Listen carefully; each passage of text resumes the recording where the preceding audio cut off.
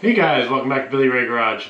Today's video we are putting the GTO out of its misery because the brakes don't work. I have a check engine light that won't go away with a lean code and all that stuff. So today's video we are going to be putting the GTO out of its misery. Yeah, I'm just kidding, but those problems do exist. So no big deal, we're going to try and fix it in today's video.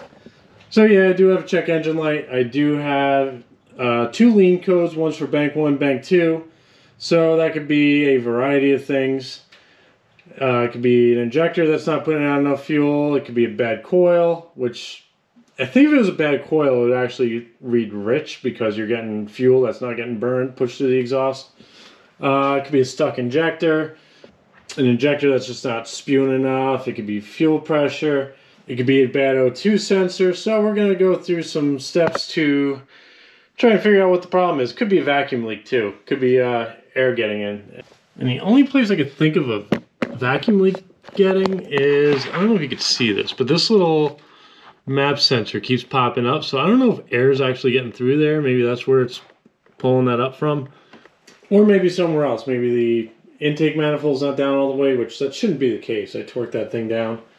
So there are a variety of things that could lead to those check engine lights. Now I've already gone ahead and changed the spark plug wires and the spark plugs, and that did not do the trick. So we gotta do a little research here and try and figure out the issue. Now as far as the brakes go, it still stops, but the pedal's super squishy. I drove it around the block a few times the other day and just slammed on the brakes and it stopped. And actually the one time it actually like skidded for like 5 inches. So as soon as I slammed on the brakes, it went "Arr!" So we at least got front brakes. The back are kind of working. Just got to figure that out. I still can't communicate with the ABS module. Slight problem there. So I'm not sure what the issue with that is, but we're going to figure it out. Probably not in this video. I'll probably end up doing that off camera because there's just a lot that goes into it and I don't want to bore you with like a half-hour video of like, aha, I found it, or there's a half-hour video and I did not find it. So, oh man, this fucking thing. Should have just left it stock. What did he say? A bullshit? A bullshit? A bullshit. Anywho, I'm going to start this thing up, get it out in the driveway so I have some room. And let's get going on this thing. Alright guys, one of the first tests we're going to do is test the fuel system. So, if you haven't already, if you're going to do this, get one of them there fuel injection pressure testers, because I will need that for this process. And then, where's a good long screwdriver? And then if fuel pressure is good, you take one of these there screwdrivers, you can put it against the fuel injector, put your ear up to it, you'll hear it tick, tick, tick, tick, tick. So it should tell us we have a good fuel injector. So let's dive into that and see if we have any issues in the fuel system.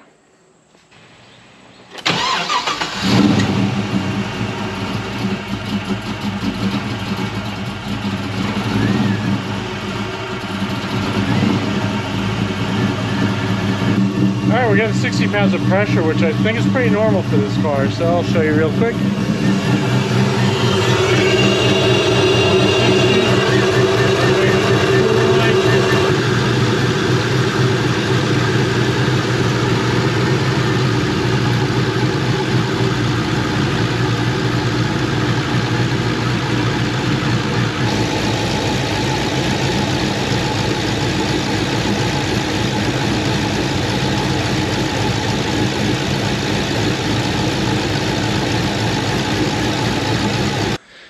Alright, so the fuel test seems to be working. Now, being that the injectors are clicking and clacking and doing their little thing, doesn't necessarily mean it's working. It could be clogged and it's just going through the motions, but initially the fuel test seems good.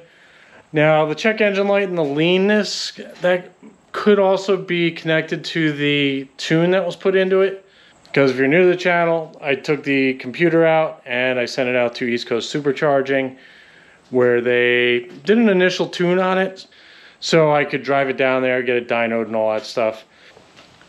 Now my only contention to the coils being good is it has a rough startup and then it seems to run fine. Like, I driven it around. I actually drove it like 2 miles the other day, just ripping around the block, trying to get the brakes to work, because I was trying to get to a higher speed to slam on the brakes, see if maybe the ABS would kick in, but it didn't.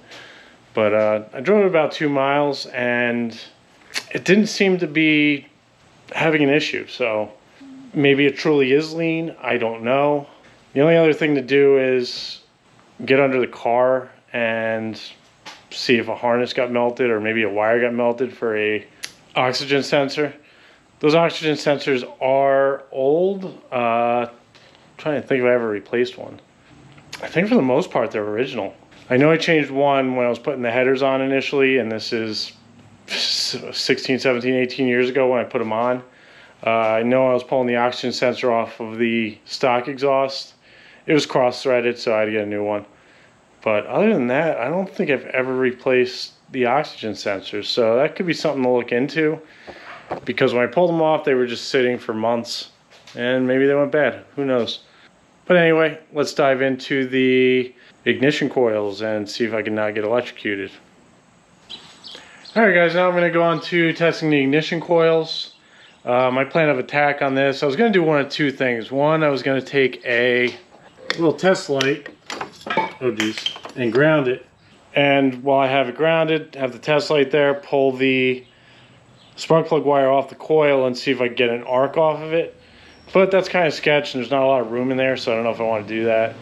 So I think my plan of attack on this one is just to start the car up, have it running, and just pull each spark plug wire off of the coil. It should run like dog shit if you do that. So if you do that 8 times and it runs like dog shit each time, should be good on the coil. Should be. So let's test that, and then if that checks out, then we will go on to a little vacuum test, because I'm pretty sure I have a vacuum leak somewhere. No doubt. That's going to be a ghetto setup. Just wait. Alright, let's start this thing up and pull some spark plugs and hear some shitty engine running.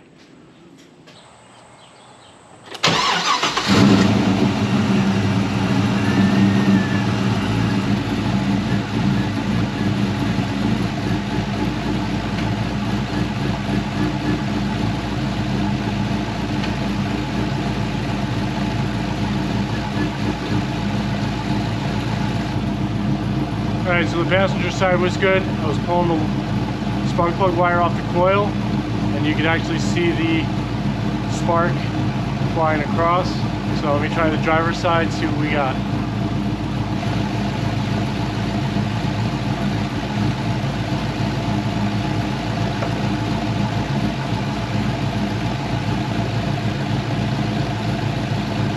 That's all right.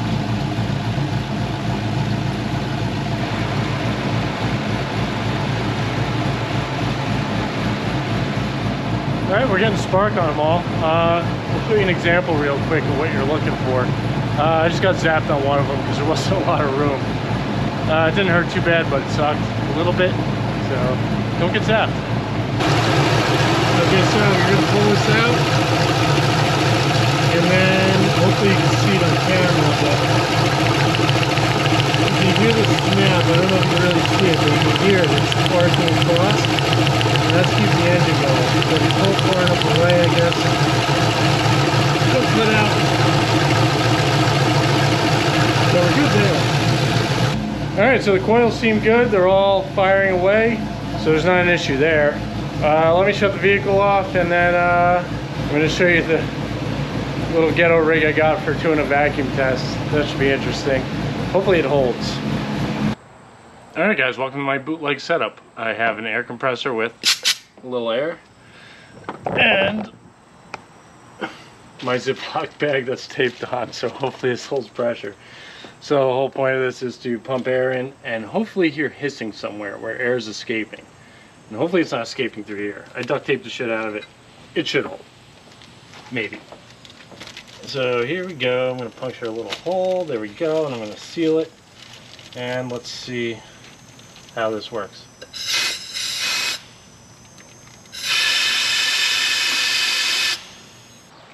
Alright guys, had to reimagine this little process. It does look like I'm getting a little bit of a leak on the brake booster line going to the intake manifold, but my bag was leaking that I had over it, so this is my new setup. I just duct taped shit out of it, put a little hole. I'm going to shove that little air line in there and hope this doesn't blow off. So, got my soapy water sitting there being ready, and I'm going to insert that air line right in here. Oh, daddy. Alright, so that's actually kind of sealed. So I'm going to squirt a few things again and see what we got. Okay, so back here is my suspected leaks. Let's see, this soap and water, overdo it.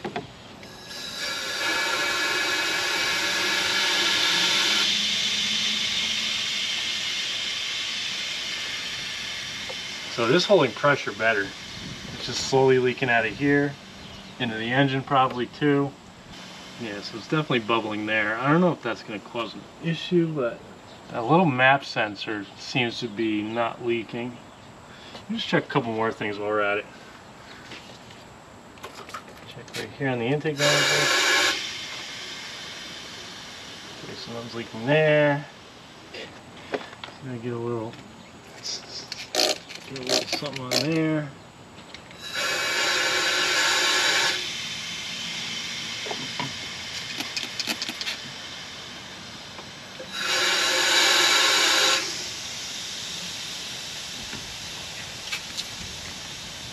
The intake manifold's not leaking. So maybe it's just a booster. Because I'm not seeing anything else. Let's hit here real quick. The rest of that, make sure.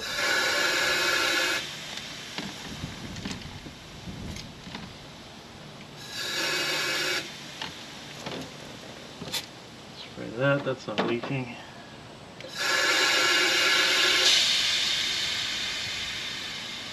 Spray around the intake manifold, make sure we're not leaking there.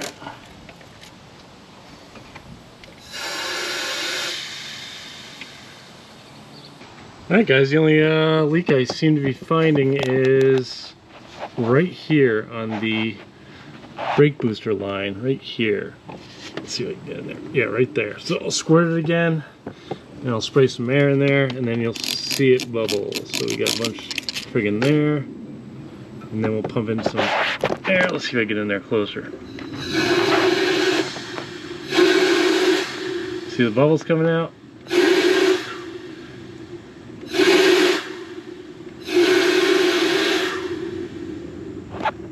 So that seems to be our problem.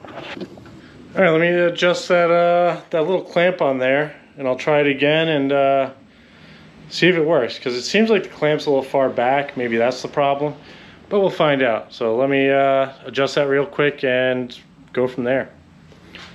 All right, guys, I trimmed that little vacuum line up. I couldn't get it on all the way, but it's on enough and it's not leaking. I had to chop a little bit of the fat end off, which sucked, but it's holding. So I'm going to throw the intake back on and fire it up and see if we lose that little check engine light. Or at least lose the part that says that I have a lean. The misfire may still be there. Who knows? But let's find out. Alright guys, in the car, let's fire this bad boy up and see if we still have a check engine light. I got my scanner here so we can check it if it is, but as you saw in the previous clips, there's definitely a vacuum leak going on there.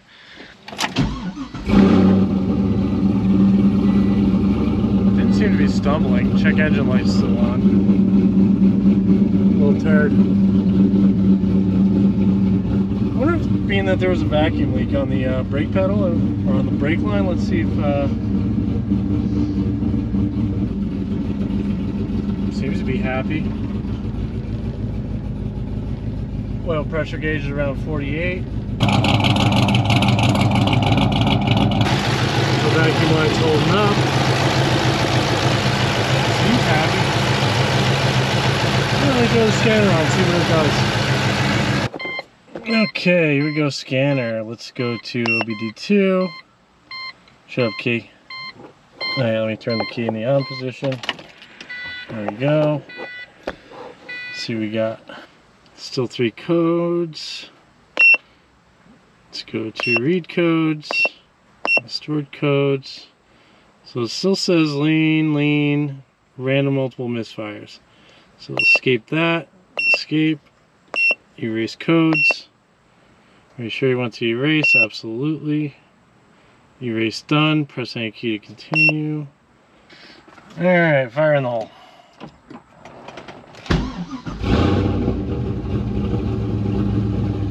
Well, check engine light went away, so that's good. Let it run for a little bit. I may drive it around the block, because usually when I drive it's when that kicks in. Alright guys, let's go for a ride around the block, see what we got. The brake pedal actually feels better for some reason.